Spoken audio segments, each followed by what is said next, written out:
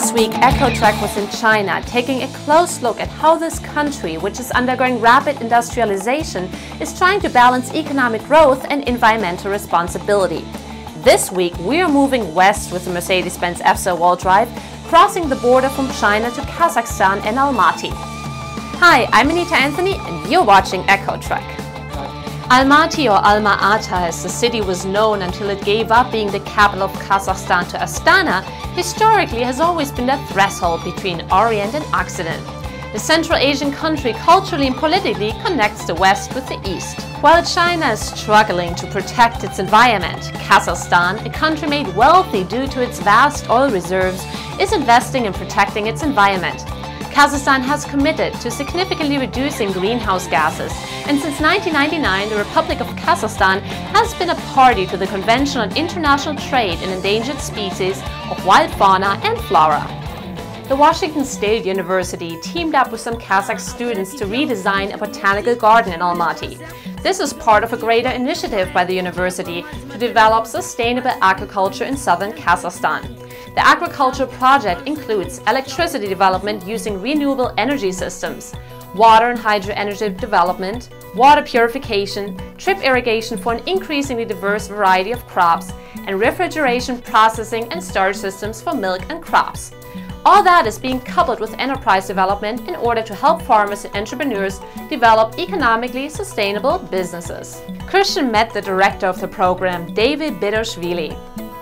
We work towards improvement of rangeland management, pasture management, and what we are doing at the moment, we are promoting use of renewable energy sources in agriculture.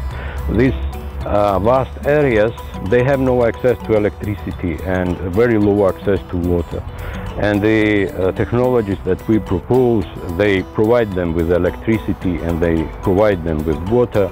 And at the same time, they establish opportunities for development of entrepreneurship and for improving livelihoods eventually.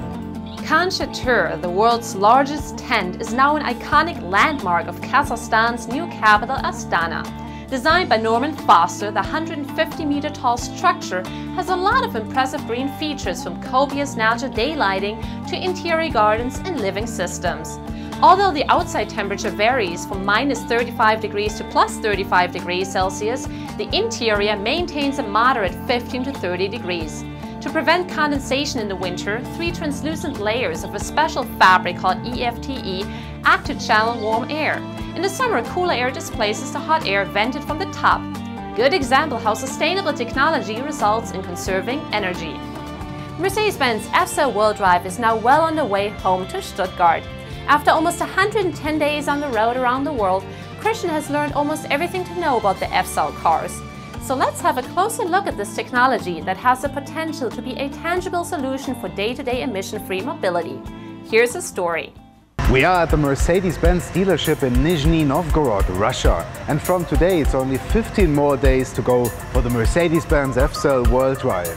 It's a good opportunity to show you again how this technology works, where and how many hydrogen gas stations already exist, and where the hydrogen can be obtained from. Our World Drive technicians were very friendly and removed the undercarriage shields, so I can show you the components of this car.